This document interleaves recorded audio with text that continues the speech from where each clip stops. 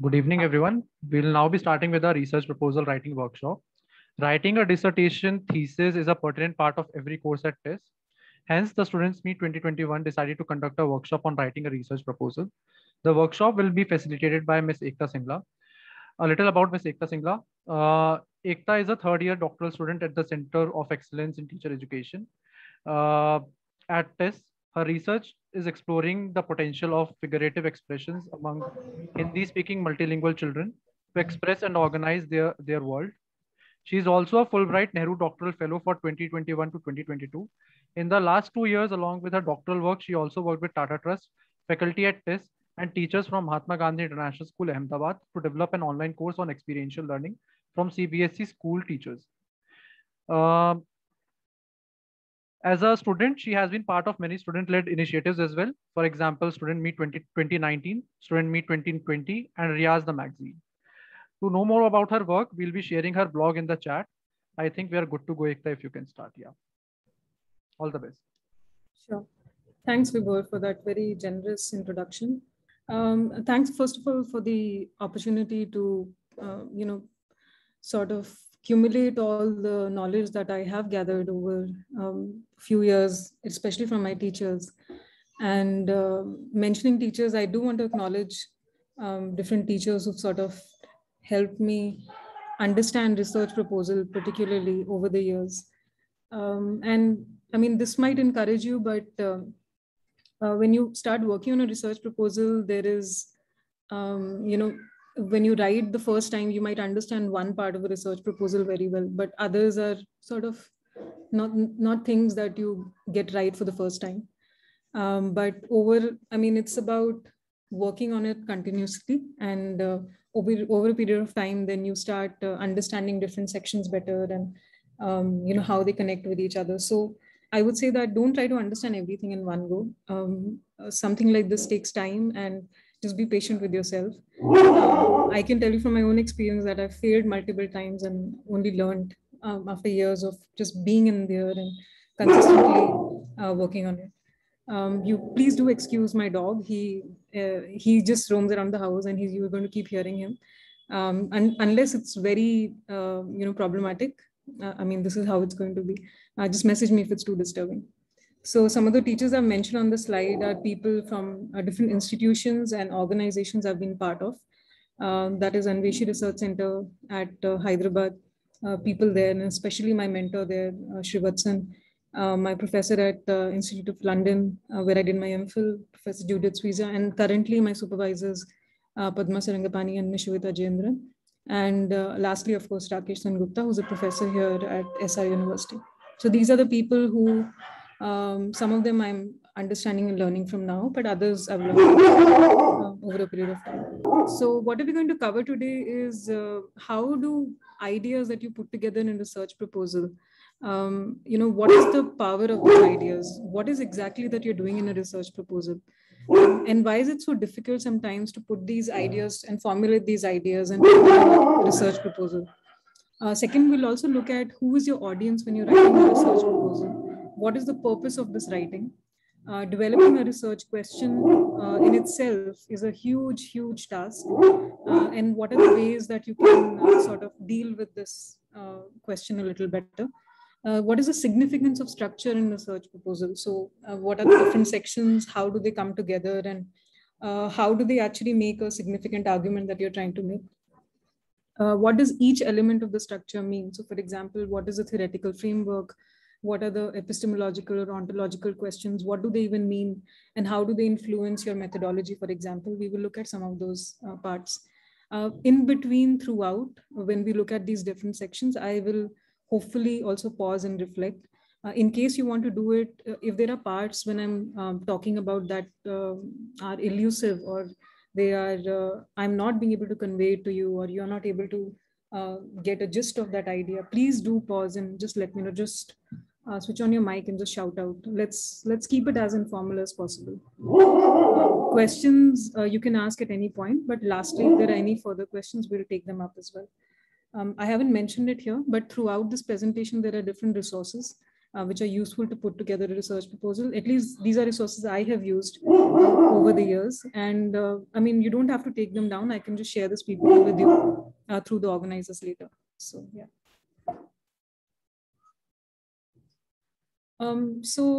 This is one of my favorite comic novels, and this is V for Vendetta. I don't know how many of you have watched the movie or read the comics. But this is very powerful in terms of it tells you about the power of ideas. And it's about a dystopian world where one man's quest for freedom means bringing people together by showing them their own failure to protect freedom, inspiring them with ideas, and provoking them to overthrow the current state or the current regime. And he says something very interesting that has stayed with me um, over many years. And I keep going back to this book again and again. He says that remember the idea, not the man, because a man can fail, he can be caught, he can be killed and forgotten. But 100 years later, an idea can still change the world. So I would say that we are all in the business of making ideas. And it is important to understand the power that these ideas hold, not just for others, but for yourself as well. If you are able to sort of formulate an idea in a research proposal that changes your worldview, you have the power then to convey that idea to others. And don't ever underestimate that power, because the world is how we see them. The world is how, how we see the structures around it, how we see the interconnections between them. And that is all our day-to-day life is. Since we all see the world differently, our ideas of the world are different, we also live our lives differently. And there is no bigger power than an idea then. There's another line which he says is that words offer the means to meaning, and for those who will listen, the enunciation of truth. So the ideas are very close to us, they're important to us because they form our very life and the way we live it. So there's nothing more important than the meaning that these words hold. And they are the enunciation of truth, as he says, for many of us who believe in it. Ekta, sorry to interrupt. Abhinav has his hand raised. If you can take his question. Yeah, Abhinav. Look, yeah, I'm just saying that the idea is bulletproof. There is a famous Before Vendetta. Yeah. I think many people are a big fan of V for Vendetta. Okay, sure. I'm glad. And this must be common to some of you, like at least people who know about this novel, that where does this mask come from? There's a whole symbolic meaning to the mask itself that V wears throughout the movie. Anybody would care to share? Yeah, the Guy Fawkes, blowing up he tried to blow up the British Parliament on the 5th of November. Right. I forget the year of it. Yeah. Right. It's 1600s or something. This is so basically, this is the reason why he says that remember the idea, not the man, because he's using the face of a man whose name or even the person that he was is lost in history. But the very idea of him going against the regime or, saying something that others did not believe in, and the very idea of blowing up the parliament for what he believed in. There was a whole war between religious sects around that time, which he was trying to make his point.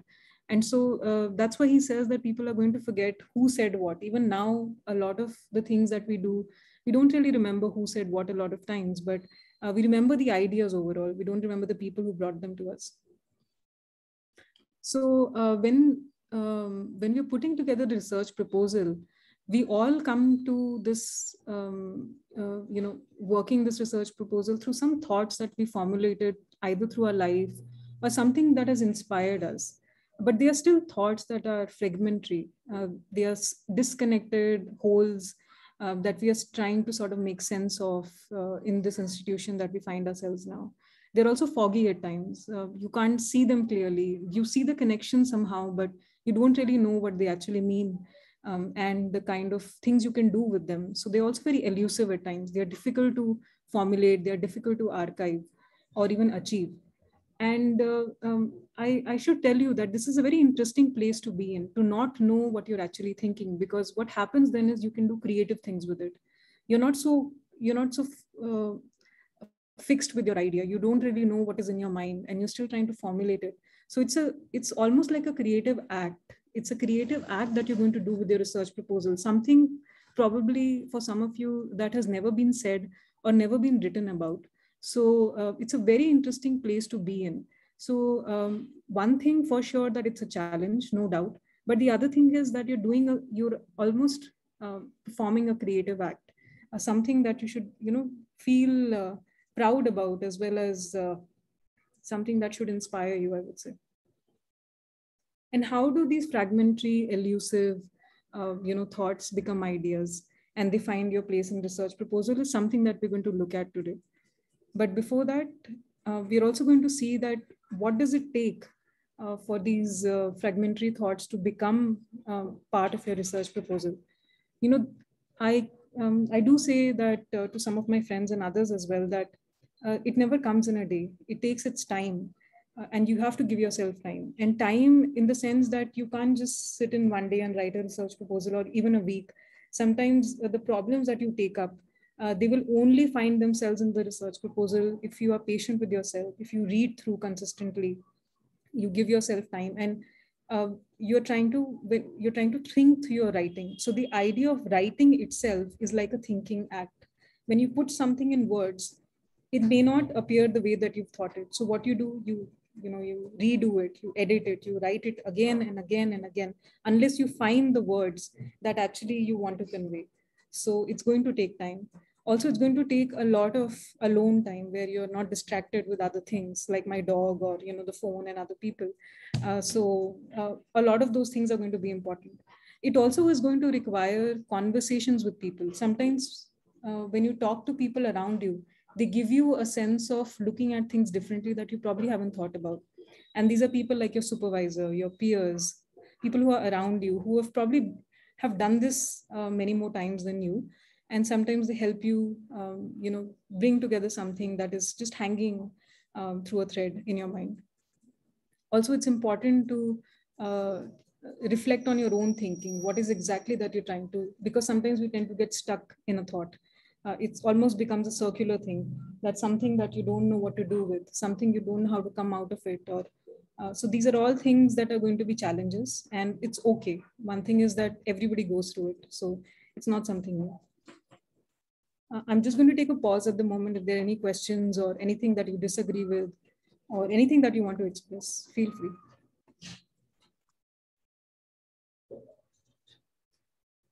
Yeah, so I had a similar thoughts as well, as in how do you exactly, there are a lot of times that I personally feel while writing, I come across a lot of creative blocks, as in, I don't know, these are just, it just happens, as in you're writing and then you suddenly experience a block and then you're unable to continue what you're writing.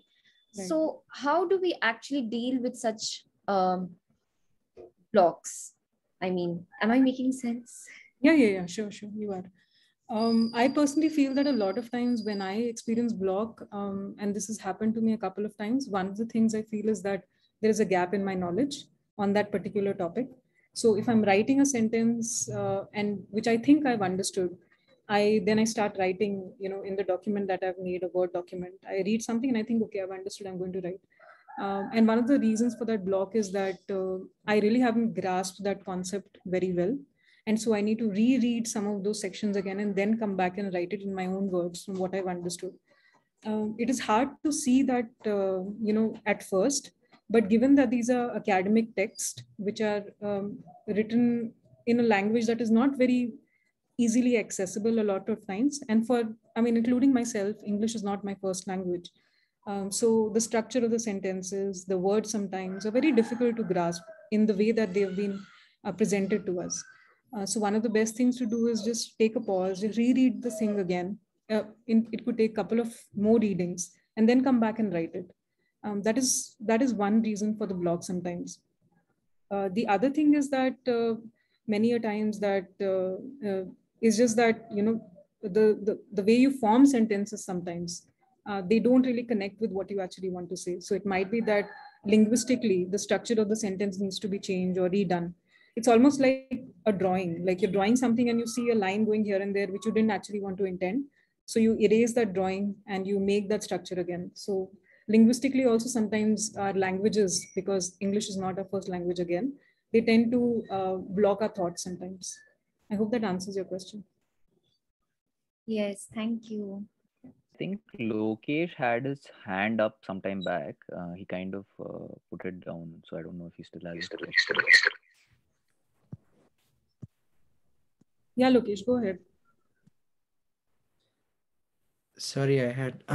So what do you mean by thoughts? Like there have been multiple thoughts are coming. Like I also have given some serious time for to identify some problem that I really want to address it in a long term, like before even deciding that I'll go to masters and then I'll do my thesis and then I'll think of postdoctors, everything.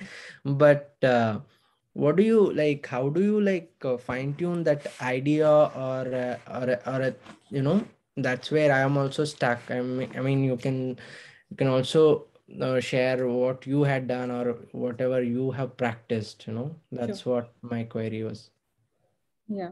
No, you're right. I mean, there are multiple thoughts. I mean, I have thought what is going to be for dinner, what my dog is going to do. I hope he doesn't bite me while I'm presenting. Yeah, we all have multiple thoughts.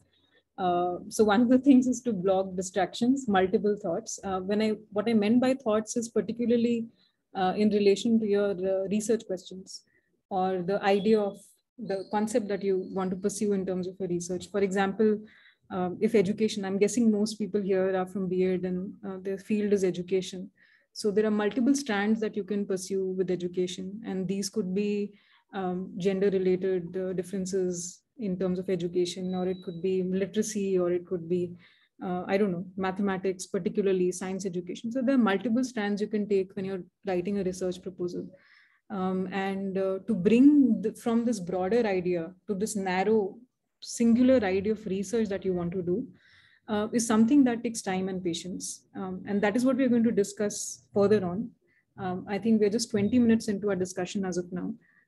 I don't want to give off like the secret as of now, so that I mean, I lose you. I want to hold on to your curiosity at the moment. I hope that it's okay with you, Lokendra. Yeah, absolutely. Okay. Okay, so I'll move on then, if there are no further questions. Okay. So for we, his fellow countrymen were his audience. And so who is your audience when you're writing a research proposal? Any responses either in the chat or just say it out loud? Who do you think is your audience when you're writing a research proposal? Obviously, professors. Okay. While writing proposal, I feel like professors are our audience. Okay, sure. Yeah, they definitely are. Yeah, but they are not the only ones. Yeah. Who else? I think funding agency. Okay. Yeah, funding agency. Yes, if you're writing for them. I think profess and a curious mind, a curiosity-full mind, a curious mind, remote attract that research I do, the curious mind, and I want that help to more creative, to get him more information about that. Sure. Can I add, like, probably we are ourselves, we are our first audience, because I feel once you've written it down, you are reading it, and then probably you want to make changes to it. So first it is the person who's writing the proposal, and then everybody else, like we've all mentioned professors and everyone else. So Sure. Yeah, Roshni, very well. I mean, Ananya's also mentioned peers and faculty members, and I agree with Roshni. I mean, we ourselves are our first audience because a lot of times, until and unless you've put that thought on paper, you haven't really seen that before. It's still unseen to you. It's something, as I was mentioning it, that idea is elusive, it's fragmentary. So only when you put it in words, and you're putting it in words probably for the first time on a research proposal, you become your own audience. You actually see what's in your mind. The invisible actually becomes visible in a certain sense. And research community, of course, this includes peers, professors, all the other people that you've already mentioned, and of course, funding agencies. I've written funding agencies here because you might apply for scholarships or you might apply for other kinds of fundings. So they all would require a research proposal. So a research proposal that you send them would probably be a little bit more concise and not as long as you might require for this for your PhD or your BEds in the institution, but it's still a research proposal. The structure almost remains the same, but it's just the writing becomes a little concise. Okay. So the next question then. So for V, his ideas were to inspire change of regime. What is the purpose of your ideas in research proposal? Responses? It can vary depending on the area in which you're conducting your research. Like, for example, if I'm conducting a research based on, let's say, students with disabilities or from caste, backward caste or socioeconomic disadvantage background difficulty that they face in education, then my purpose might be also to, I mean, if I undertake a small research, maybe not, but if it's a large scale, might be to bring about awareness and effect change and advocacy maybe. Sure, sure. Thanks, Mansi. Yeah, very definitely. Others? I think Shruti has her hand up. Maybe she wants to say something. Yeah, thank you. Two things are currently going on in my mind. One thing is the gender disparity that is going on in the educational research or any other research that we look through. And second is the inclusive aspect, because there has been a lot of things going on, how we can make things inclusive. So I know it's not the very first thing that comes into our mind, but I feel inclusivity includes a lot of several different aspects that can make the education or the learning better. Yeah. Okay, so this is a very, very long response to a very singular question. All of that is definitely true, Smriti, but through all of the things that you've said, analyze it and tell me what is the purpose of your ideas in that case. All of that you mentioned right now is all purposeful and it's well-intentioned. So whatever you're trying to do, what is that one adjective you would describe? That what is the purpose of these ideas for you? To make education reachable. Okay, reachable, fine enough. In the chat, to find something. Ananya, right. I'll just read out the chat. Right, Ananya is saying to understand the problem area from my own perspective as an educational researcher and other stakeholders' views to suggest possible solutions. Okay, so it's, for example, action research or others which require you to perform change, a very visible change in the field. That is one way of looking at it. Others is to, as you said, change your own perspective and others. Somebody else was also saying something. I think Deepak or... Yeah, I was saying like a very generic thing. The first thing which comes to my mind is I'm looking for something. I want to find something. Okay. So through the very idea, through your very ideas, you're trying to find purpose, your own purpose, isn't it? So these very ideas of research, like reading through the literature, you're trying to find purpose for yourself, what to do with them. I mean, somewhere down there, my idea comes from belief, isn't it? My own philosophy through my observation and research, everything, isn't it? So my broad speak a little louder. Okay. Am I audible now? Yes. Yeah, you are. Yeah. So what I meant was, I feel when you talk about the purpose of your ideas, I mean, idea could be anything, but there could be a belief or something which you care about, isn't it?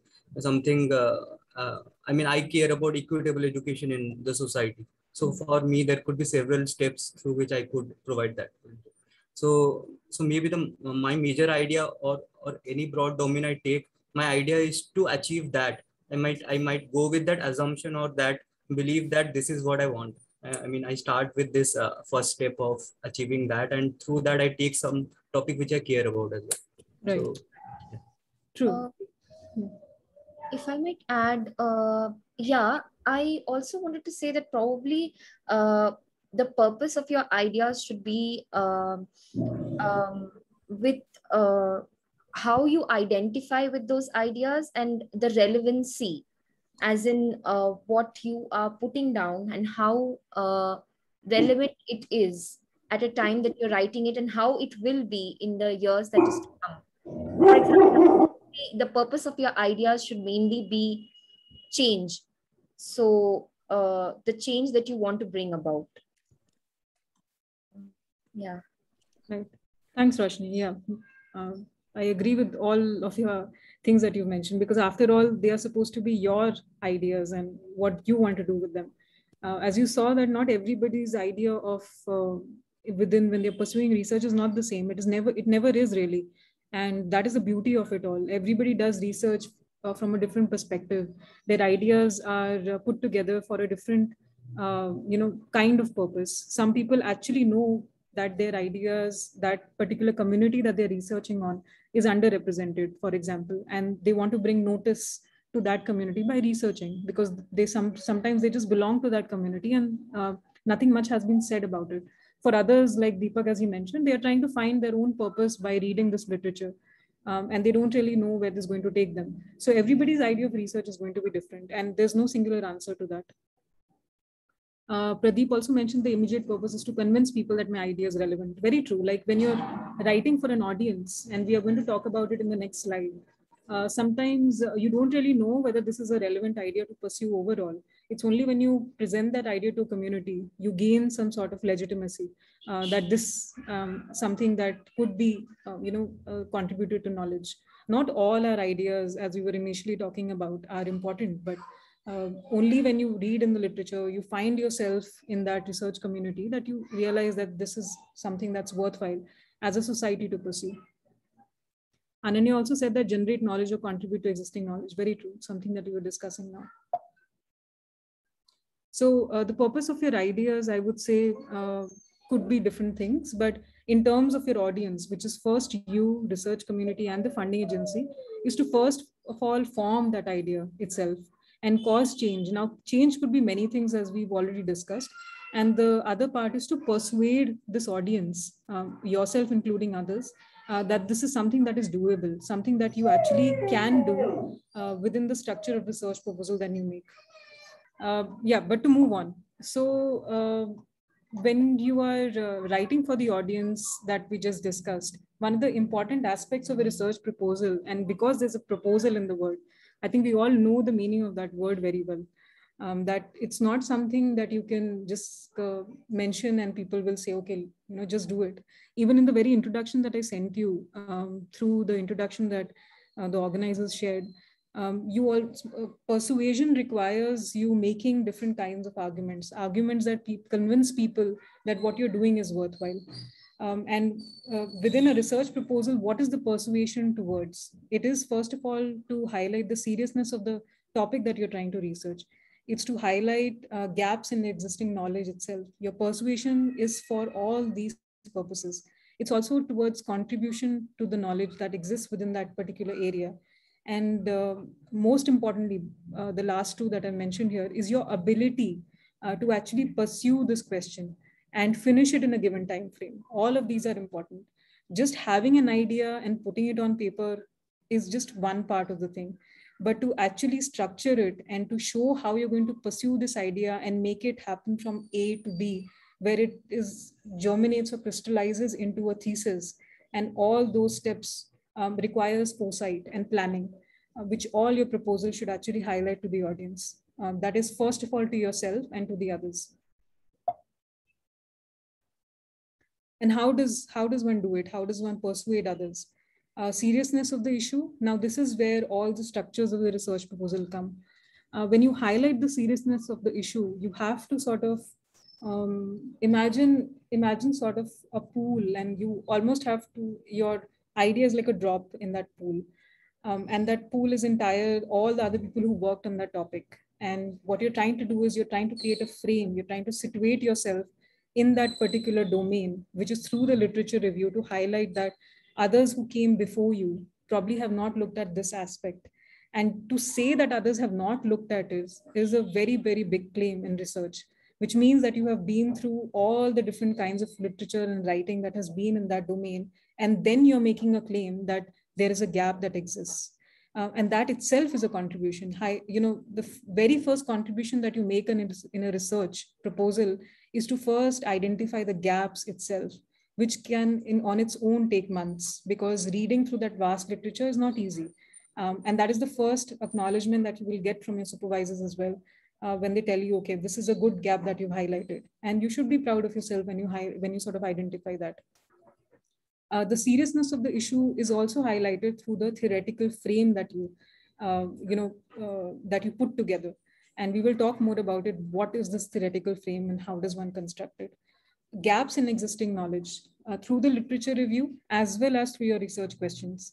One persuades people in terms of the seriousness of the research also through the research questions, which might have been looked at through one method, for example, but not through the others. So for a very long time, research in education and other fields was very positivistic, which meant that your instruments were very finely defined. You had this quantitative tool or a scale that you would say, this is what people believe in this area. And that is what research was, positivist for a very long time. But qualitative research completely changed what knowledge is or what it could do.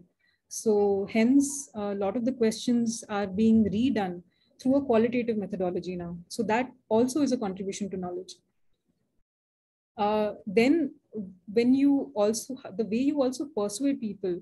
So community like research community like your supervisor and your peers might understand through the literature review and research questions overall that this research is significant because they are part of the same community as you. So if you tell me or others who know things in that domain, for example, literacy, that, this is what I've seen through the literature, this is not being done, I might very well believe you because probably I'm reading something similar to yours.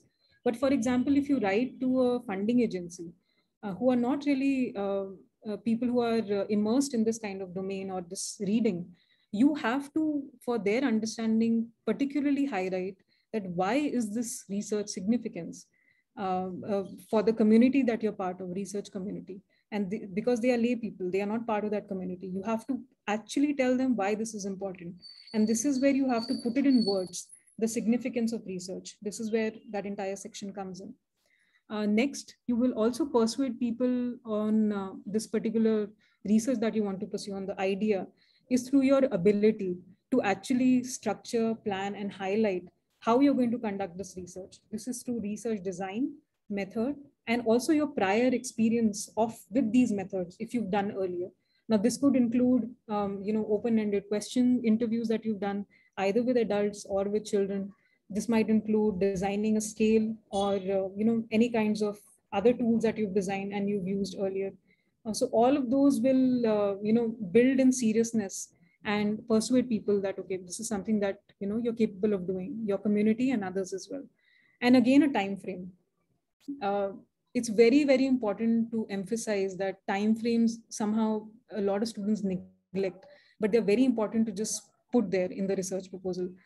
Because a lot of times when you start doing research, it's almost like a flow, you just start doing things and then you forget, okay, this is the time that I had decided. And hence you will see there are some PhDs which go on for years together because they don't stick to the timeline. It's important because this is not the only research that you will do in your time, in your life. There are other questions that are interested to you, that you interest you, or there are other things that you might be interested in. Sticking to a timeline will make sure that you finish this and go on to other great ideas or other things that you want to research.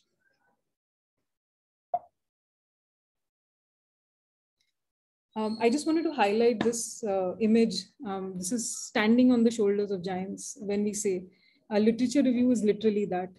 Imagine that. And this picture, the metaphor comes from this Greek myth, which says, which is about a blind giant Orion who carried his servant on his shoulders to act as the giant's eyes.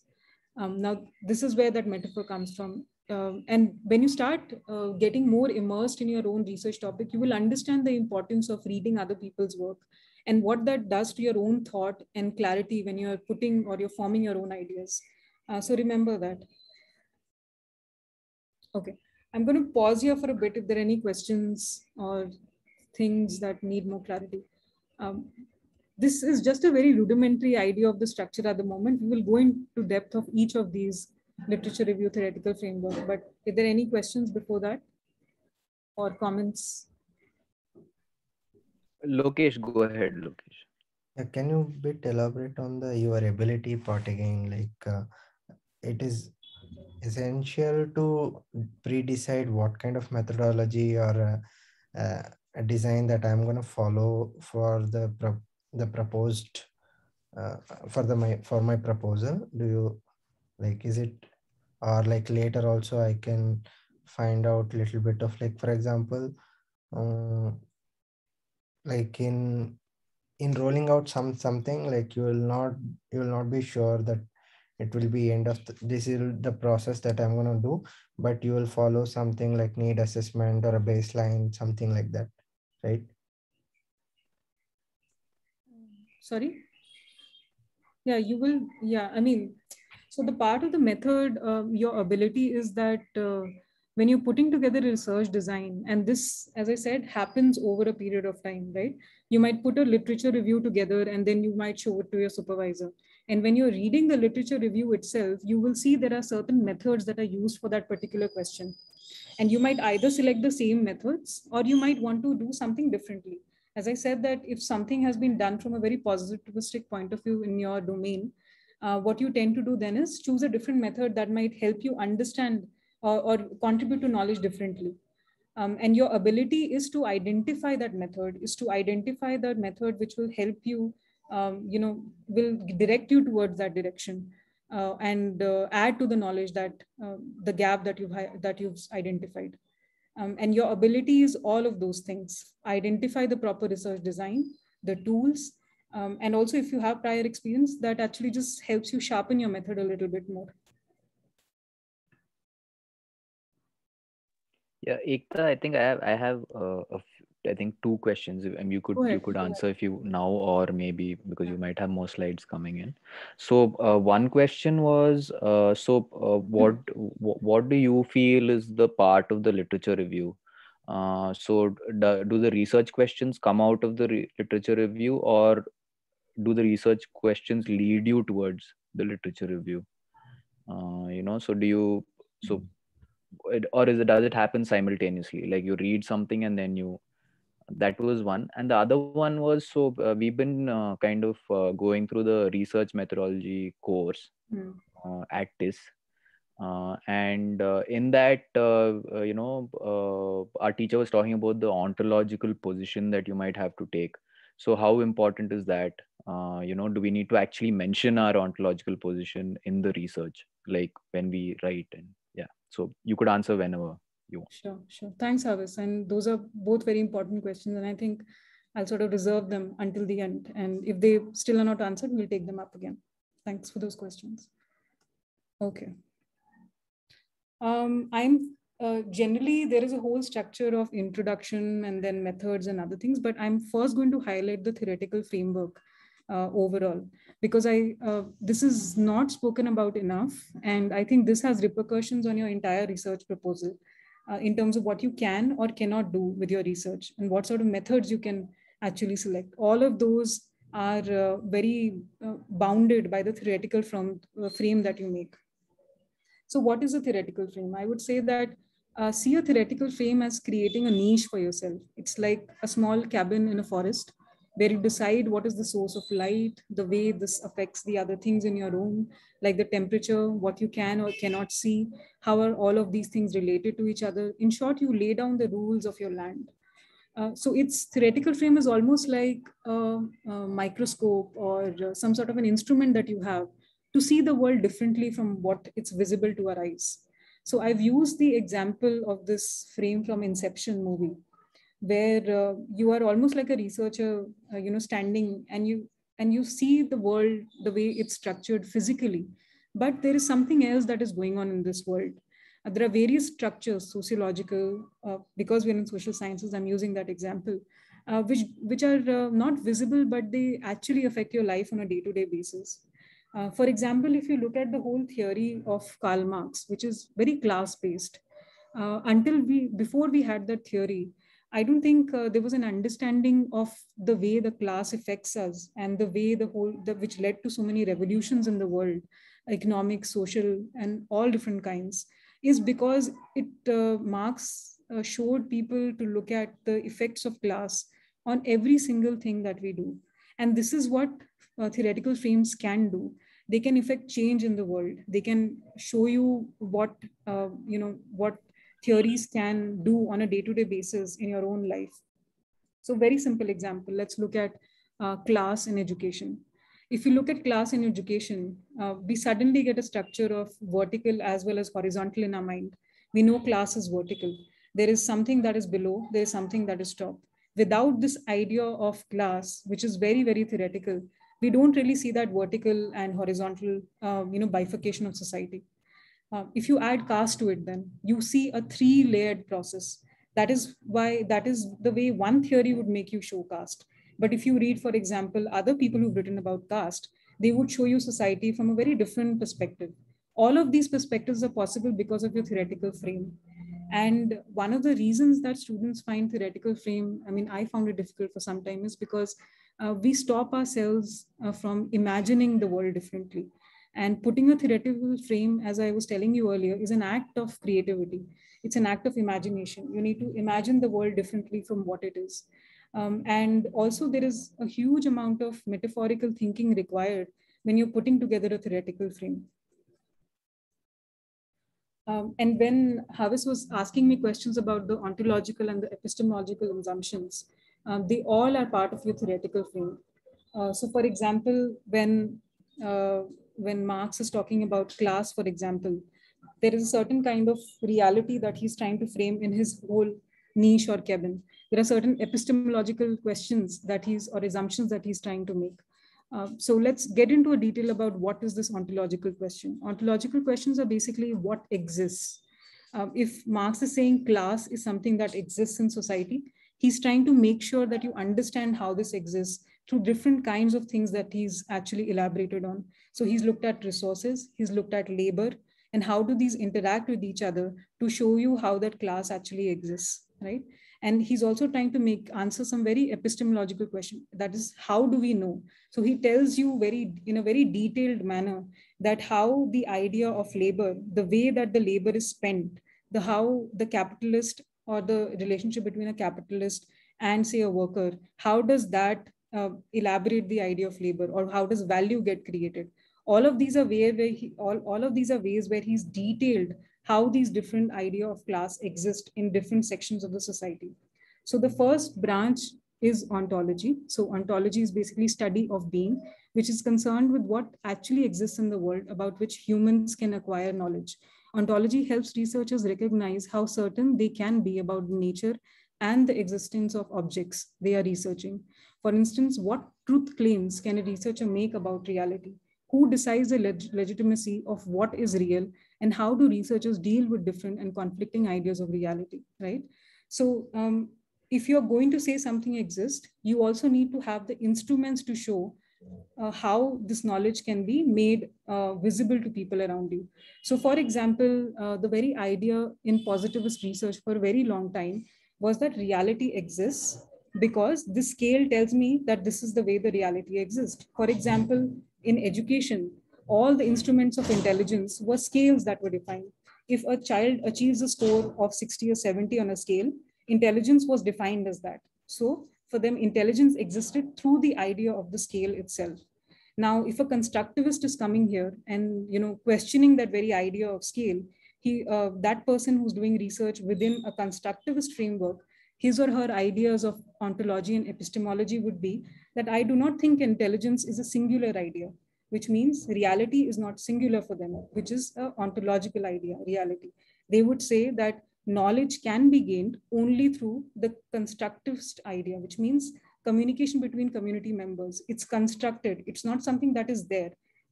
Knowledge is constructed again and again by community members. So you see how very different ideas exist within research methodologies. And it's very important to know that where you place yourself within these different ontological and epistemological claims. Let's read a little bit about epistemology more. So the second branch is epistemology, the study of knowledge. Epistemology is concerned with all aspects of the validity scope, and methods of acquiring knowledge, such as what constitutes a knowledge claim, how can knowledge be acquired or produced, and how the extent of its transferability can be assessed. Epistemology is important because it influences how researchers frame their research in their attempts to discover knowledge. By looking at the relationship between a subject and an object, we can explore the idea of epistemology. I want to say something about mixed methods here. So there are people who use mixed methods where they might use a scale and they might also use qualitative ideas or qualitative tools to add to that knowledge, right? And one of the reasons they do that is because they believe ontologically that reality can not just be deciphered through these scales. It requires epistemological understandings or ontological understandings from a qualitative point of view as well. And hence they actually, what they do is they mesh both of them together, because their idea of how the world exists is just not limited to those scales, or from a different point of view, not just in conversations, but scales as well, right? I'm going to pause here a little bit because this was a little abstract conversation, but yeah, it'll help how much you've gotten and if there are further questions. So I think Ananya kind of put a question in the chat. She asks, when you say prior experience, do you mean that it implicitly helps you in developing the research design, or also explicitly makes it clear to the audience what you have done earlier? You can answer later as well. No, I can answer it right now, Ananya. So prior experience means that it will help you understand these ontological and epistemological questions also a little better, right? So when you already have experience interviewing, you will see that how sometimes when people say, if you ask them a question, whatever they say, sometimes in that one interview, you don't really understand what their reality or their society is and how they are making meaning. You need to go again and again to that field in order to understand how they are making truth claims about their own life. And hence, I've said this again and again, I'm very against just one-time interviews because they don't really help you understand about things.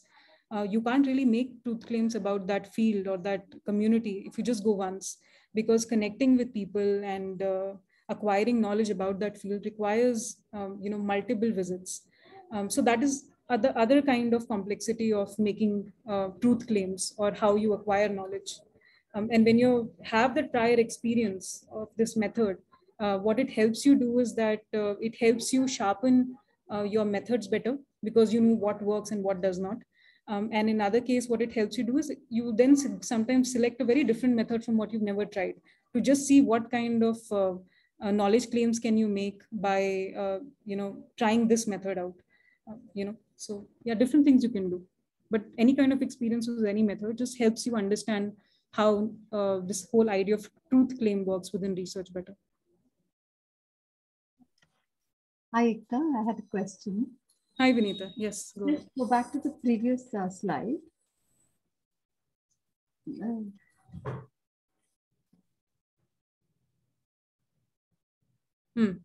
Yeah, I just wanted to understand. So when you say theoretical framework, right, is it also something aligning with existing frameworks? Let's say and you kind of then create your own theoretical framework? Or, where do we position ourselves? Because often, one has always said, what is your theoretical framework? It is not something which you just arrive at one day. It's something which is there, and then you kind of pick what you're leaning towards from your own research question. Right. So at this point, I'm a little confused about it. Sure. Thanks, Vinita. Let's look at this way. When your theoretical framework is also about the way you look at the world, right? And your ontological and your epistemological assumptions all become part of your theoretical framework. So for example, when I said from a sociological point of view or social cultural theory, for example, which is very common, which is ideas of Vygotsky, or, that knowledge is basically construction, knowledge is construction, and it happens when different people in the community talk to each other and thought is generated that way. It's not something in your mind, but it is socially constructed.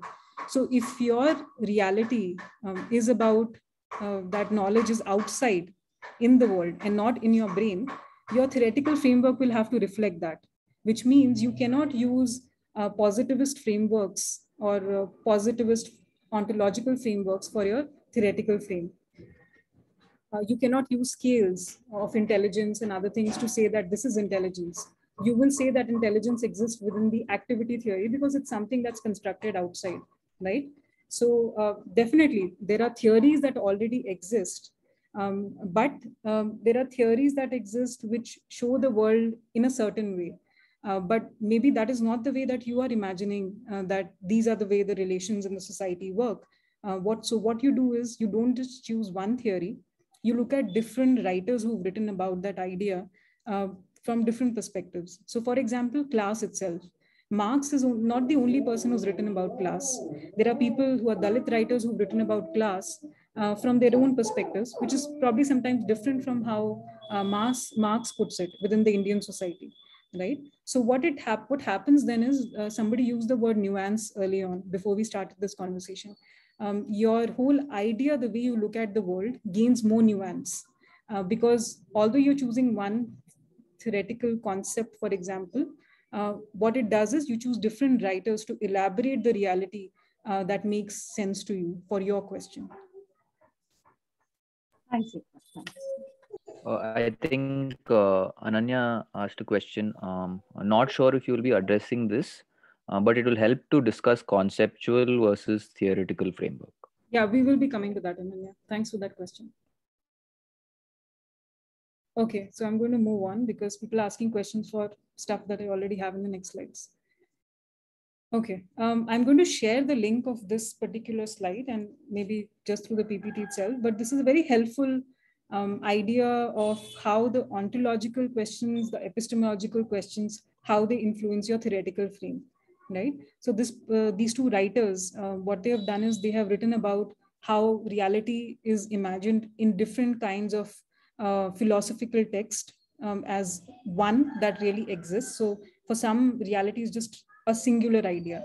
But then there are others who say that reality is not one, but it exists in multiple, there are multiple realities that exist, right? And when you, so it's almost like a spectrum, and you could be within the spectrum anywhere, right? And that will decide your reality, the way you see your world. And then again, how does that affect your questions based on knowledge? You might be somebody, if you say that your reality there's just one reality, you might use some some pre-decided instruments to acquire knowledge on that particular reality, while there are others who say there are multiple realities that exist. So for example, for you, community one, what kind of knowledge they have might be different from other community. There is no one singular truth claim. And that is what affects your theoretical frame then, which we just discussed, right? Positivist, post-positivist, structuralist, all of these are different kinds of theoretical frames that you will use then. Basically, theoretical frame, more generally, to simply put it, is basically put together by answering these two very important questions. That is, how do you see the world? Just simply, and how can you make any truth claim about the way that that world is arranged? These are basically the two understandings, or two very simplistic understandings of ontology and epistemology.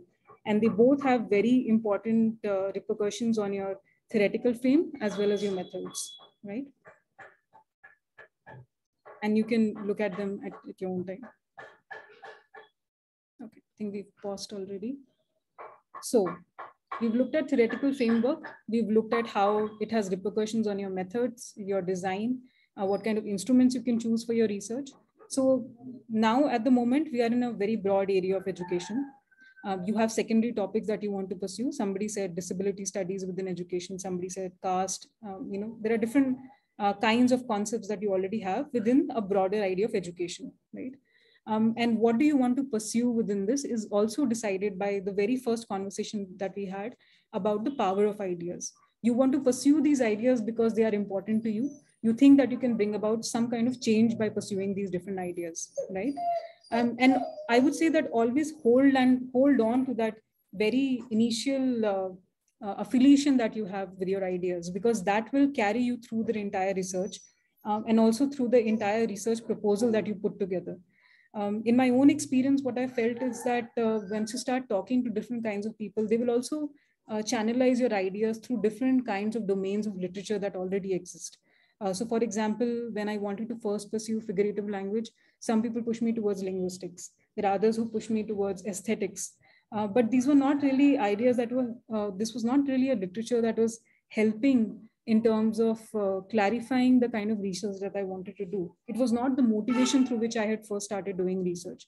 So I would say that all the cursory thoughts that you have at the moment, which have brought you to research, pen them down. Write your personal affiliation with these ideas and keep that document with you, because that is going to be a motivation that helps you also channelize. Sometimes when you go, when you read so much text and you read so many different things, it's going to take you in different directions, which is great. But that initial text that you have of that affiliation with that idea will also help you scope, put a wall around that idea that, okay, this is the scope that I'd initially started with, and probably I want to stick with it. And if not, then at least you know that, you moved on from that initial idea. So I would say either draw a mind map or write about it. So narrowing your research problem and your research question. So somebody asked just a few slides before that, how does it happen? Do you find your research question while you're reading through the literature, or your research question initially guides you to it? I would say it happens both ways. So you have a very broad idea of disability studies, for example, and you start reading through different kinds of text. Either your supervisor has recommended, or other people have recommended. So somewhere you find yourself reading something that is closely associated with your own interest. And what happens through the process is that you find people who've written about it, you find methods that have already been done, and you start slowly understanding or finding your way through the literature. So your research question either moves from that particular area to the different area, and you start developing your own understanding, your own connections within that field overall. And sometimes you find that, okay, this field is not something that is helping me understand it enough, but I need to club it with something else, right? Education and disability study is all right, but what about methodologies? This is not something that's been written about. So what you do is you start reading about methodologies as a concept itself, right? So this is how the entire research problem, from broad, it becomes narrow as you find your way through the literature. One of the things that is important is that keep reading week by week. It's a consistent and a persistent habit that one has to develop, that after reading through 1 week, always try to give yourself some time to just jot down or summarize the ideas that you have had through the week. This could be questions that are, again, questions that are coming up while you're reading your literature, about the theoretical frame that people are using, to the methods people are using, or the literature overall, where is it going, in which directions. So one useful way is to develop a document which summarizes the literature that you're reading, or a paper, in terms of its theoretical frame, its methods, and its conclusions, right? This is always helpful to keep going back to. And then working towards that to operationalize your research questions. And we're going to talk about a little bit in terms of what does it mean to operationalize research questions through an example that I've put forth here. For example, you're reading literature, and I've used literacy here because that's a common topic within the education department. And literacy has taken all kinds of directions. It's something that I'm also currently reading about. And you can read about emergent literacy, you can read about literacy in everyday practices, you can read literacy about in the schooling practices. So it's taking all kinds of directions. So when you're reading through that literature, you slowly come to make your own understanding that, do you want to place your questions of literacy or research questions either within the schooling context, or something that you want to see outside the school? Or do you want to compare the schooling or the outside literacy practices, right? So when you're reading through this literature, you start developing your own affiliations towards it. Now, for example, let's take one question and see how this connects with all the other questions of literature review, concepts, and other things. So I've taken one question, that is, what are the community-led literacy practices in the everyday life of Bhil tribe in Madhya Pradesh? This seems to be a specific question within the domain of literacy, but it's still very broad, right? And then the other question I've taken is, how are they different from the everyday literacy practices of the tribe in Maharashtra? So what I am making an assumption and is that, and which is also true, that the Bhil tribe is spread over different parts of the country. The literacy practices in one state of that tribe, how are they different from the the other sociological area that they're situated in. These are two questions I've looked at. And why do I say broad? Because when I use the word literacy, I need to define my research question. What do I mean by that? And when I say different, how are they different, right? So one of the things that Ananya was talking about is conceptual framework. Now, through that question of literacy within the Bhil tribe, what I've done is I've taken the conceptual framework here, designed a conceptual framework for that particular question. So a conceptual framework is a written or a visual representation of an expected relationship between variables. And these variables are simply the characteristics or priorities that you want to study, place in the study itself. So in the first question, when I'm talking about what are the community-led literacy practices in the everyday life of Bhil, in my conceptual framework, what I've done is I've taken a concept which I'm going to elaborate in the research question. So for me, literacy in the Bhil tribe is the practices of agriculture and child rearing. So these are two variables that I've taken, and these are also going to be part of my conceptual framework. Now within that, I have taken two dependent variables, which is within agriculture, the very act of learning agriculture within that community, which is, for me, it's a literacy practice, is defined by the resources that are available for that community, as well as the actions. And the way I'm going to look at the two questions, where I'm going to compare the literacy practices of the Bhil tribe in, say, Madhya Pradesh and Maharashtra, are going to be through these two variable and dependent variables.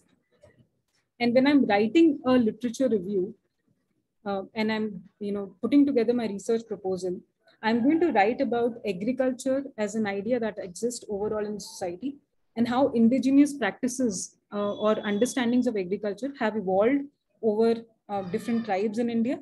And then I'm also going to look at, in terms of the Bhil tribe, how they are understanding agriculture overall and what are the literacy practices within it. If there is work that is already done within this idea of literacy, I'm also going to quote that and also highlight the gaps within it. This is how I'm going to build my argument, as well as I'm going to pursue this idea of literacy overall. Similarly, something that I'm going to do with the child rearing practice. So if one looks at,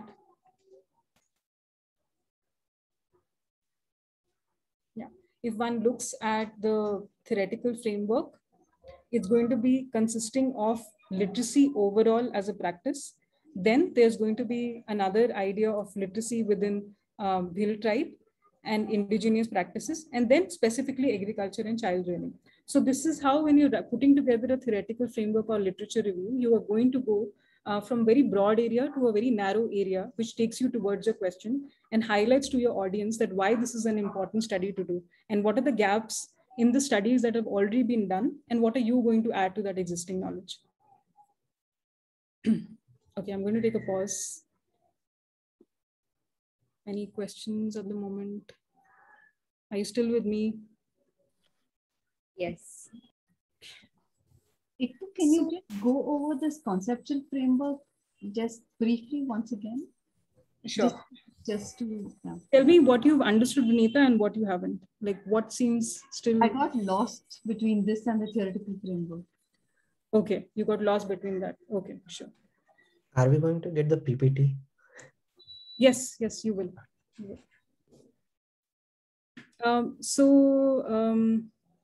A conceptual framework is basically part of your theoretical framework. In your theoretical framework, for example, as I said, that you are going to use, you're going to understand your ontological as well as your epistemological questions, right? And then what you do is, from there, you go on towards your conceptual framework. You highlight the different kinds of concept that you're going to look at in your research and how you're going to examine it. What is the method that you're going to use to examine some of these? Your conceptual framework also becomes part of your literature review as well. It becomes part of a theoretical as well as your, theoretical as well as your literature review. Mostly when you're writing about just the literature overall and not the methods, then it becomes part of your literature review. But if you want to also look at the different kinds of methods that are being used to study these different concepts, then you also make it part of your theoretical framework. Does that help, Vinita? So for example, agriculture in terms of resources and actions, have only been understood, for example, from a very qualitative framework, right? And that is what you highlight in your theoretical framework. But say there is nothing that has been documented from a symbolic or a semiotic perspective, where you see how people actually understand each other through actions and what are the actions or gestures they make while learning about agriculture within the community. That is something that has not been studied. So what you do is you mention the gap within that in your theoretical framework, and you say probably I want to look at the semiotics of how literacy practices work through symbols within this literacy practice. Thanks, Ekta. That's clear. Anybody else? So basically, Ekta, what we are doing is we are taking a hold of a topic as a fixed or an established topic, and then the gaps that you were talking about, over there, basically, we are putting our comparative analysis, something like that, as in... Right. There is an established body of research that exists, definitely. And what you're trying to do is you're trying to go through that literature that's already there in that field. You're trying to make connections with your own ideas. And what you're trying to do is that you're trying to situate yourself within that established literature. As I said, you're standing on the shoulders of giants. That is exactly what you're trying to do. You're trying to say that this is what has been done, and these are the gaps. I wouldn't say it's a comparative, it's not a comparison so as to speak, but it's to see that where the gaps in the knowledge exist and what is it that you can do with your own ideas to contribute to that knowledge, right? Yeah, okay. And sometimes, sorry. No, Ekta, go ahead, then I'll ask. Yeah. And sometimes what happens is that when you're new to this kind of research, and you don't really know which established domain that you want to study, that is the reason you might have to study various kinds of established domains to then situate your own research to say that, okay, this is exactly which is helping me. This kind of domain is helping me, channelize my questions or channelize my research. For example, when one looks at literacy overall, there are different kinds of writings on literacy. Outside India, within India, and you have to go through that entire kind of literature to make sense of where do you actually place your initial research questions on. For example, this very question that I've highlighted about literacy practices in everyday in terms of Bhil tribe. There is so much in terms of literacy in outside India, which talks about literacy from the perspective of everyday practices. But sometimes it does not help you understand how that literature will work in an indigenous context in India. And so what you do then is, because that literature is not helping you channelize your thoughts, you look at another domain to see, okay, if that is making sense to me. For example, this very idea which I gave you about social semiotics, what it does is it helps you look at the very actions that the tribes use to convey knowledge to each other, how the actions overall become meaningful. And to look at that frame and to see your question within that frame gives you a different kind of perspective about knowledge, isn't it? It helps you make a knowledge claim that, actions for these tribes are in itself very meaningful. And that is where your theoretical framework also then comes in, right? So that literature that helps you put this very thought into a research question is coming from that theoretical frame. It is coming from that reality or that ontological reality that this literature is trying to create and helping you give meaning and to channelize your research questions. So that is why I said initially that, stick to your thoughts, stick to your initial ideas, because they're very powerful. Don't get lost in all kinds of readings that you do.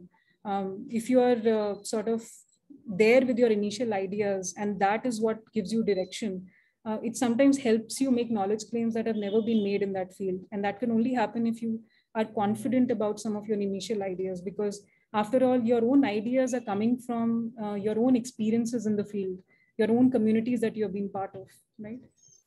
Sorry, Deepak and Ananya, please go ahead.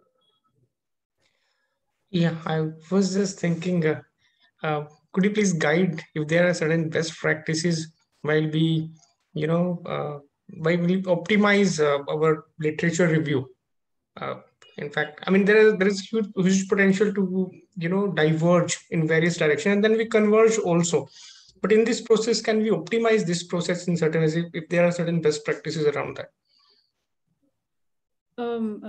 Spoken truly like a corporate guy, Deepak. There is no, personally, I'm a very bad person to talk about optimization because, I mean, when I'm reading literature, I'm always thinking about, when I'm reading it, it's sort of like a flow, you know, it takes me in all kinds of directions, and I'm very happy about going in different directions. So optimization, one way to is that keep your timeline in mind. If you've read a certain kind of literature and you think that you found your way, just stick to that and work your way through it. If you still feel that it's still not answering your questions or not giving you a helpful direction, then ask your supervisor. I think your supervisors are your guides in terms of optimizing and guiding you better. These are only processes that we've learned from our own teachers as well. So yeah, I would say speak to your supervisors if you feel lost. Okay, sure. Thanks. Ekta, I just want to ask in terms of the difference between positivism and post-positivism.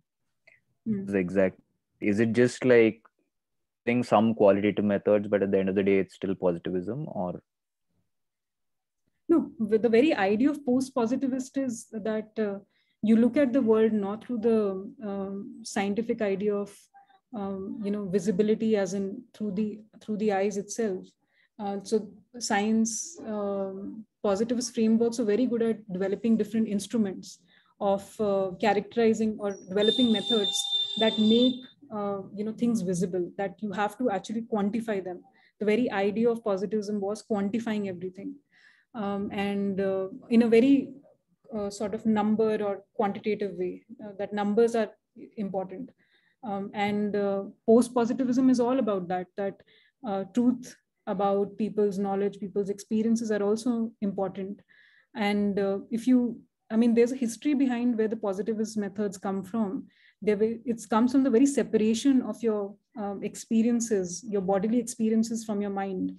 And they think that knowledge is something that is quantifiable and it's in your brain, and not something that your bodily actions can help you understand. Knowledge does not exist in experiences.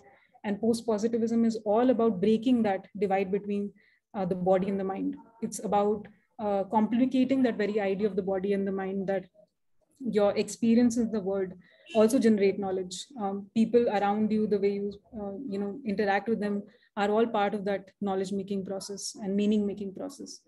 So yeah, I mean, it's a very big break in terms of method. So meaning the ontological position is that of constructivism within within post-positivism. Yes, because yes, okay, yes. okay. Post-positivism is all about construction of meaning. Okay. It's not something that is fixed. Yeah.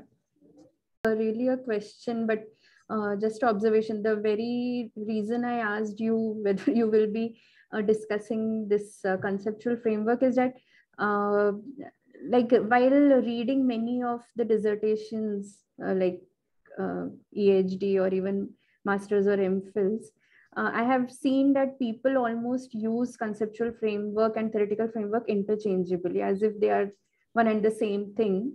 And now, since you have used this term variables, I was also just thinking whether it has something to do with quantitative and qualitative research designs where you use one, or is this like an essential part of any research proposal where you talk about existing theories in your theoretical framework, and then the conceptual framework is more specific to your own research, including the methods that you will be using and so on. So it was just like something that I was thinking. I don't know if it is a question worth addressing. Yeah. No, very true, Ananya. So a lot of our knowledge about research, and I mean, you will be surprised to know, I think a lot of you know as well, this very idea of philosophy, so to speak. Philosophy was not just philosophy that we understand now. Science overall, and the very understanding of how knowledge is gathered and research has evolved through a very singular idea. And over the years, it has branched out. So our ideas and our knowledge about research itself is still based in some of the earlier terms that we know from positive science or whatever you call it. So when we talk about variables, we are talking about, understanding of variables is very, from a very scientific positivist perspective, but any kind of research that you do, variables are always there. So they are almost like concepts. And let's look at this very example of the Bhil tribe, right? When we're looking at a question like this, what are the community-led literacy practices in the everyday life of Bhil tribe? Literacy is the overall idea, right? But within that, when we start talking about child rearing practices or agriculture, these become concepts. And these concepts, of course, your variables are going to be part of the problem that you want to highlight. They are part of your specific questions. And literature review also is part of your research question, isn't it? You can't just write a literature review on any concept. It has to be embedded within the research question that you're actually looking at. Why would you look at literature within literacy, within this particular question? Because it's part of your broader questions that you want to study. And within that, as you keep narrowing down your broader questions to very specific operationalized questions, that's when your variables also start coming through. It's when you start defining literacy in terms of, say, home, experience, all of these become part of your variables. And then through that, then you find dependent variables as well. It seems almost at the moment that how will one do this? But once you start getting into the literature review, once you start reading through the literature, some of these variables and dependent variables, they all start making sense. And one of the things that I've learned how to start, narrowing these ideas down is that imagine almost like where you want to conduct your research design. How are you imagining your research is going to take place? So if you're imagining a bill in the everyday practices of the community, you already know that it is outside the school, right? So your home is not part of your research question. And then you talk about community overall. How do you define your community? Who are the people within the community where you're going to design your research with? So as and when you start looking at your question, start questioning every single word in your question that you have put forth. It will help you start narrowing down, asking questions, and also narrowing down on some of these concepts that we're talking about. And hopefully that will also help you go towards your research design and your methodology as well. So already we've discussed a very constructivist idea of literacy making here through this question, because we are talking about the everyday practices, and everyday practices involve talking to people, actions within the community, right? So you already know the kind of methods that you're going to pursue through this particular broader question as an example. Okay, I'm going to take a pause just to see if there are questions. I do have a slide where we look at each section of this structure as well, but I don't know whether we have enough time. Yeah. So this is one resource that I've used throughout in terms of writing my research proposal. And I'm just going to read you a little bit about the literature review. And what it helps you do is it helps you understand what is the purpose of each of this section and how it's going to help you put together your argument overall. And it says that a literature review surveys books, scholarly articles, and any other sources relevant to a particular issue, area of research or theory, or by doing so provides a description, summary, as well as a critical evaluation of these works in relation to the research problem. And literature reviews are designed to provide an overview of sources you have explored by researching a particular topic and to demonstrate to your readers how your research fits within a larger field of study. And a literature review may consist of simply a summary of key sources, but in social sciences, a literature review usually has an organizational pattern and combines both summary and synthesis. So for a lot of times, what in the literature review, you might read something and you might summarize it as in how you've understood, but a critical reading of that is very important. In terms of your own topic. So for example, if somebody's writing about literacy in terms of that previous question we discussed about everyday practices, and you say that the everyday practices for this writer is described as this, this, and that, But you also highlight that it does not really highlight the practices of indigenous communities, for example. And this particular topic this particular reading does not provide you helpful understandings on those. And hence, to look at this, understand the indigenous practices, then you quote another source. So whatever you're doing with your literature review, you have to be true to your scope and your ideas, your research questions. That will guide you towards how much to review and what to review in terms of literature. Yeah, and similarly, there are smaller readings and longer explanations for each of these sections. I'm going to share this presentation with you, and hopefully it will help you go through each section. And after you read through this and you're stuck somewhere, I think you can always contact me, and we can probably have a longer conversation on those sections which are not clear. But the best way to go through this is that, just start working on it. Start working on each of the sections so that you know what is it that you understood and what is it that you still lack. The only way that you will learn is by doing this. There is no other way. I mean, I've been part of various sessions on literature review, and the only way one learns is by doing it. There is no other way. So again, the way that you persuade your audience is by seriousness of the issue, which can be done through these different structures, your contribution to the knowledge by highlighting the gaps, and your abilities through detailing the research questions, methodology, and design. Right. Okay, I'm going to pause here and see if there are any further questions. I had a quick question about timelines. When you say timelines,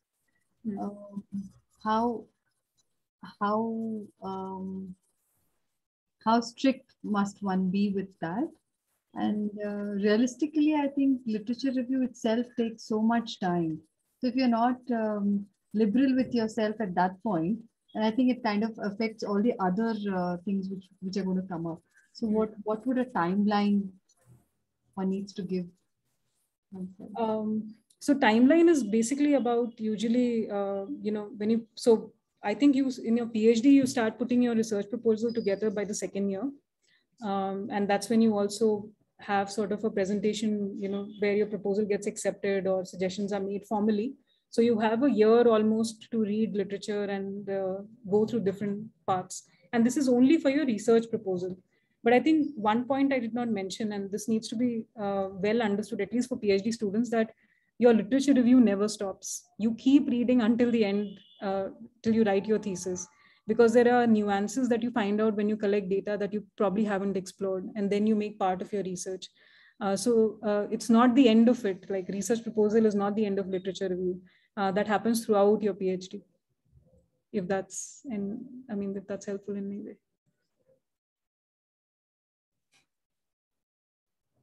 Ekta, I also, what you said is so true. At one point, I think in one of your slides, you said that read 2 or 3 authors, right? So one thing is, how do you even, of course, certain people who would have written a lot on it, but then does it also kind of narrows the way you are looking at the area, because they would also come from a certain position, right? How do you go from there to some different kind of perspective which you want to understand, right, in order to even frame your questions in a way that encapsulates what you're trying to study? You can't come from just one sort of this thing, right? Very true, Ananya, very true. I think one of the things that that we do is that we only talk to people in our own centers, and to get different perspectives is to actually, when you're going through journals on a particular topic, for example, literacy, there are journals on literacy, and there are authors who've written about it, and the best part is to write to these people. Sometimes they themselves are exploring different perspectives from the ones that they have written. At least that's what I have found. So it's to write to these people, email them, and talk to them. The other thing is to talk to people outside your center. I have actually been very lucky in terms of when I'm written to people who are in different institutes across India on a particular topic, they have generously devoted, given their time, they have answered my questions over email or even taken phone calls. So I think academicians are generally interested to, part their knowledge, all the people who've been working in different areas. And the thing is, just email these people and talk to them. I think it's very important to talk to academicians outside our own institutes. Because as you rightly pointed out, when we are in a particular community, we only tend to think of it in a particular way. But if you talk to people beyond that, it helps you broaden your point of view as well. And they will give you sources of different kinds of ways to look at it. And hopefully that will take you in different directions. But I've also found that there's at some point you need to stop doing that. You can't keep writing to people and read different kinds of things all the time. At some point, you have to be true to your timeline. You have to know that you have to finish the thesis. You can't be reading literature all the time. And I have been guilty of doing that. That I've just been reading and not writing and not, actually finishing the things that I have to. So I've learned it the hard way. So hopefully you don't have to do that. So this is just a last slide of putting together a proposal. One way that could be useful to you is that always have a peer group where you share your ideas and use them as a sounding board. It's very important sometimes because you might be reading something and you don't know whether you've actually understood it until unless you write it down or discuss it with other people. So throughout your PhD or research journey, have people that you discuss your ideas with. They could be people in your family or others as well, because they will ask you questions which will help you sharpen your ideas. Reach out to people, as I said already in relation to Ananya's question, that either through email, Twitter, now social media, even academicians are on Twitter and other forums, discuss with them. And a lot of them actually have reading groups and online groups as well. So try to be part of those as well. And also, I would say that one of the useful things to do is with your research is that write book reviews of the books you're reading.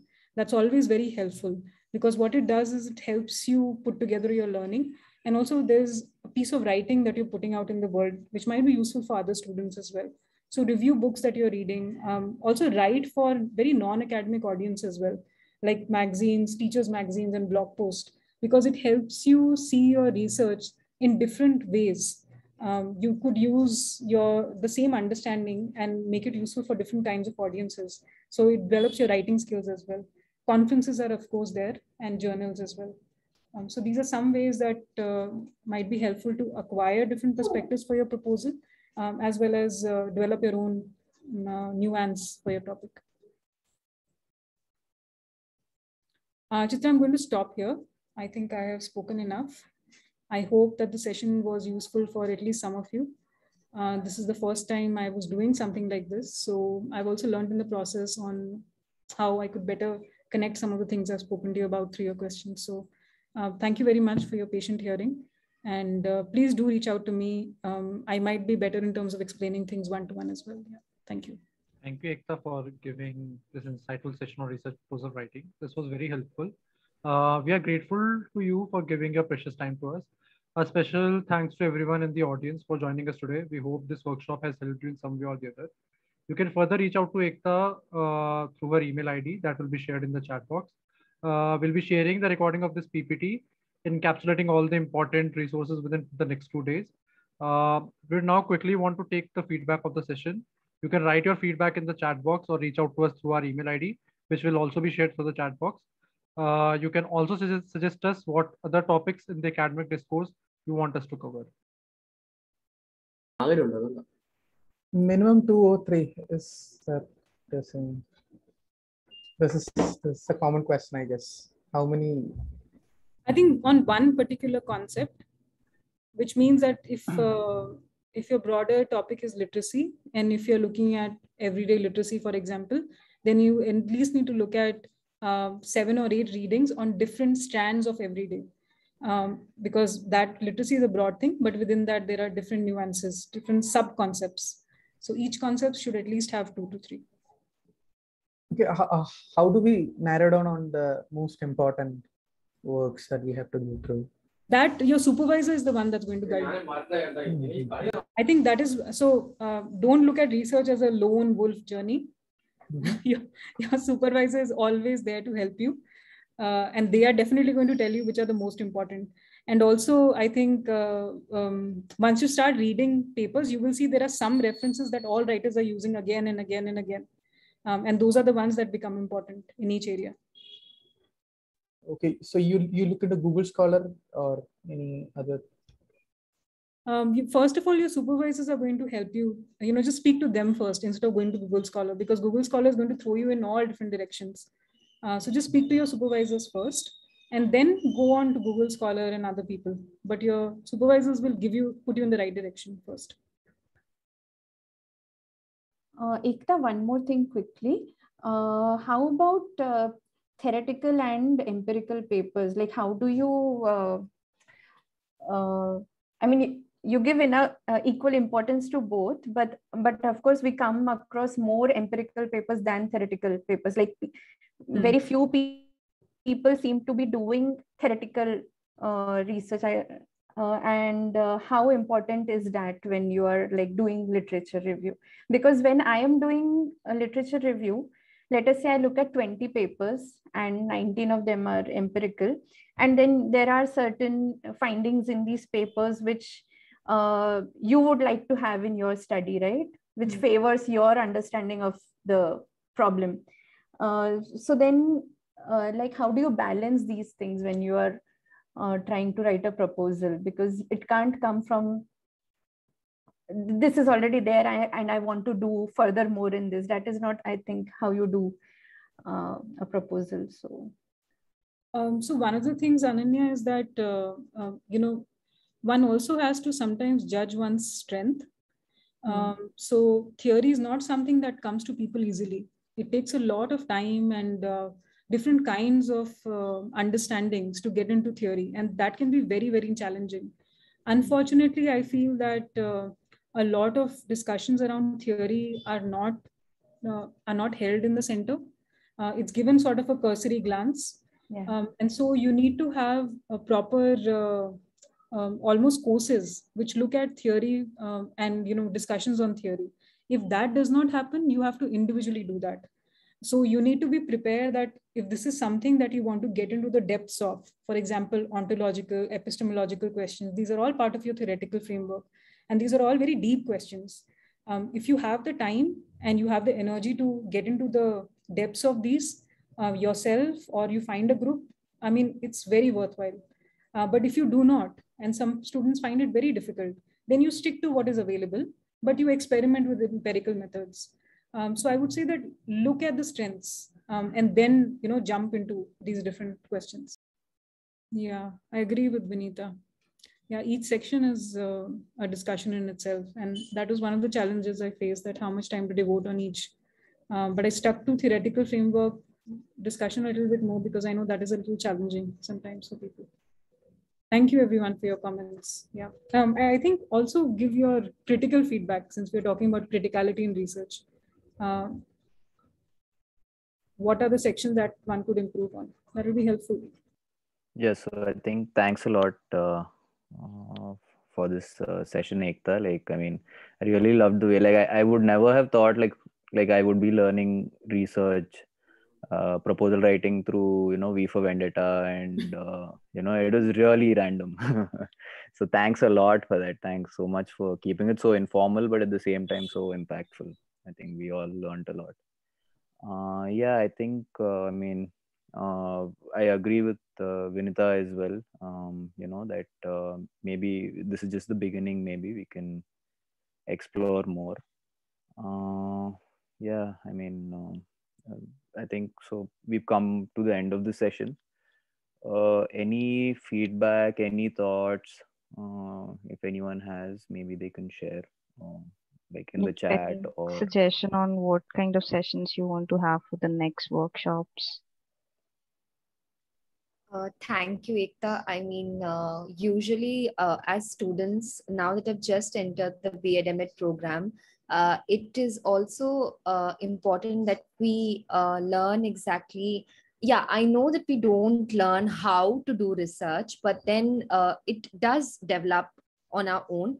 But the thing is that for someone to make us understand what exactly a proposal is and how are you supposed to frame it, the basic ideas that we should be having. So these are the things I think will be very helpful. And I was also talking to Chitra the other day, and I was telling her that if we could have more sessions on research itself, because we already study what is there in our curriculum, and we also research a lot more uh, on that as well. But for us to understand what research is and what research demands and how are we to approach it, as usually PhD is not considered to be a subject. It is considered to be at that level where uh, all my teachers and professors, they've told us that you end your years of studying with masters, and after that if you want to go into research, it's something else totally. So if that, like, that could be intimidating in the beginning, but then how to go ahead with it, and that is what. So today basically it was a very enriching session, in fact, so thank you. Thanks, Roshni. Yeah, it's very sad actually that research intimidates people, and it's very, very sad. And because it's supposed to be something that anybody and everybody should be able to do. Anybody and everybody should be able to do. And I think one of the things that the center very meaningfully is trying to do is engage practitioners within research, and to show that that there are different kinds of research. And there is not one idea of research. So my ontological understanding of research is that, or epistemological, is that there is not one reality. There is no one reality of research, but there are different realities, and there are different instruments of doing research, different tools available to us. And hence, when I was talking to Ananya also, that maybe initially when one is getting into research, one should also look at one's strengths and weaknesses. And hence prior experience is important. That if you're somebody who's very good at talking to people and qualitative research is something that you want to pursue, then you should look at methods in that way as well, and not focus on theory immediately, because that takes time. It's not something difficult, but it will take time. Like, I have a question, like these kind of sessions will be there like regularly, or like it's just a starting? It will be once in a month as of now. Not regularly. So if we see that we get more time and we're able to engage and get in more people who are working in this, maybe we can have more sessions. That's nice. Thank you. It was really good to listen to all the information that poured into me. It was good actually, though I was I'm sorry for too much overload of information. No, your gestures were very meaningful. It was like actually the way I was thinking about research was like it was so small. I stuck with a thought like, okay, we go and find out some data and we present, that was very simple. But the background mein itna bada hai ki like jitna bol rahe hain utna simple nahi hai. So that was one thing. Like, so I have this question, like at a master's level, like when you do something similar to that, like how do you like contextualize? Because you will be having certain time limit and you have to do the quality of the work, and you have to, fine tune what to do, like particularly. मैं अभी से I was like little worried कौन सा problem choose करूं, क्या how confident I am in particular things. So if you have something. What is the area that you want to pursue? Let's take that as an example. So for me, teacher instructional practices. Right. So so one of the things is that, as I mentioned earlier as well, is that there might be courses that you already have in this area in your center, right? You might have teacher practices. I don't know. Is there a course which is related to your area of research? Yeah, there is teacher education. Right. So within that itself, when you're reading all the texts that are given to you for reading, right? one of the good things about MA programs is that take a reading that really connects with your thoughts, right? And use that reading as a base to see what you can do with that as a research question. So if there is one paper that resonates with you in your master's, see all the different references that are there in that one particular paper. And what helps is then that you might just take one paper and see the references, and that becomes your research topic, because you can't do much in masters. You have limited time. You can't do research like a PhD in your masters. Scoping becomes very important. So we all love the idea of doing research, but the best research is which is complete, right? So scoping, and also your supervisor, talk to them. How can you scope it, finish it in that particular time? So all of these discussions that we're going to have here are all understandings in terms of how research is done.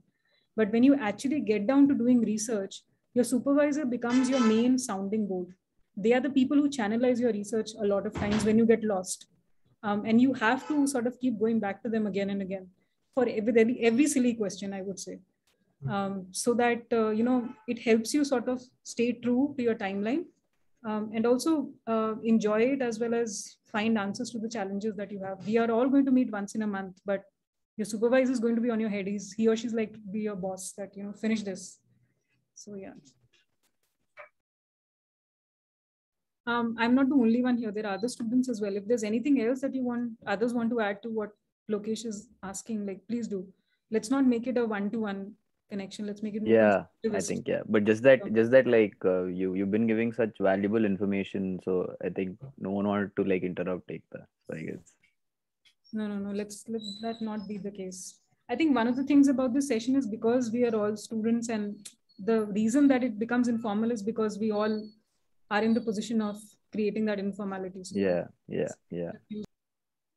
yeah, I think, I mean, thanks a lot to everyone. Like it's been like 3 hours since we started, and there's still 10 people left, so that speaks a lot about our motivations to be here and other things. So I think, yeah, I mean, if anyone wants to say anything, share, and I'm sure Ekta would be I mean, you could always reach out to her through email. Yeah, I think Vinita I think the organizers have raised their hands. They need some rest. So yes, for sure, it's been a while. But thank you everyone.